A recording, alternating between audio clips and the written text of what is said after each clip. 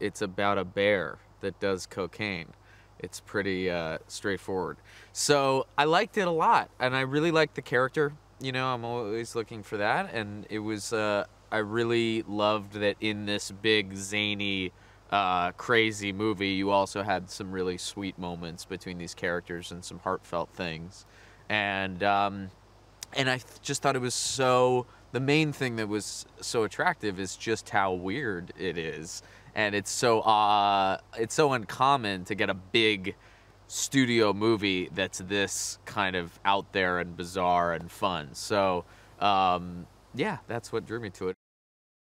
I've gotten the opportunity a few times to work for actors turned directors, and it's just wonderful. And EB, as we call her, is just she's fantastic. She really, because she's an actor and such a wonderful actor, she knows how to address little things in the scene to help you. She has an understanding of what you're going through. She can feel it through it from the inside and give the right note just at the right moment, and has a great sense of humor and a great kind of feeling for where the movie lives and what that it is. This tone that has a lot of different tones, and she has a great handle over it.